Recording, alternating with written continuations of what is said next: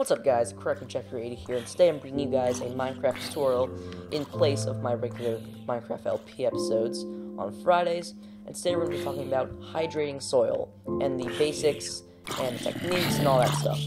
So we're going to start with the very basic thing, is that the soil has to be at most 4 blocks away from the water source block. So here's a water source block.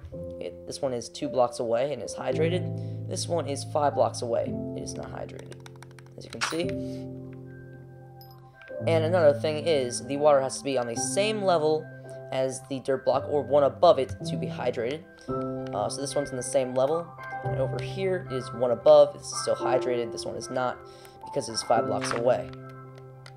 Another thing is, if you have a 9x9 grid and the water block is placed in the center of it, then all the blocks will be hydrated, because it reaches 4 this way, 4 that way, 4 that way, 4 that way, and then also diagonally, so 4 like that. Alright, so let's talk about some of the things that will make a block get dehydrated. One of the things is if a piston pushes it.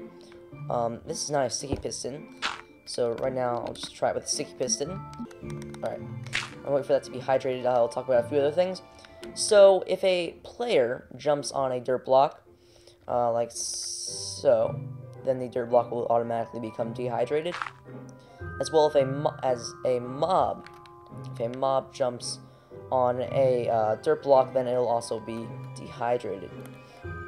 If an enderman spawns or teleports onto a dirt block, then it'll be dehydrated.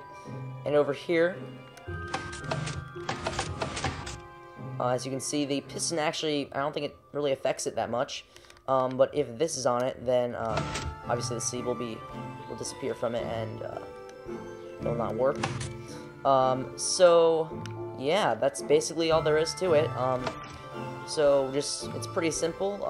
In a 9x9 grid, 4 blocks on each side and 4 blocks on the diagonal will hydrate all of this. So you plant wheat on it, and you decide to, if you want to harvest it, then it'll easily grow. Yay. So yeah, and so thanks for watching, guys. This has been a tutorial on how to hydrate soil and all the basics to it. We'll make them dehydrate and all that stuff. So thanks for watching, guys. Hope you enjoyed the tutorial, and peace.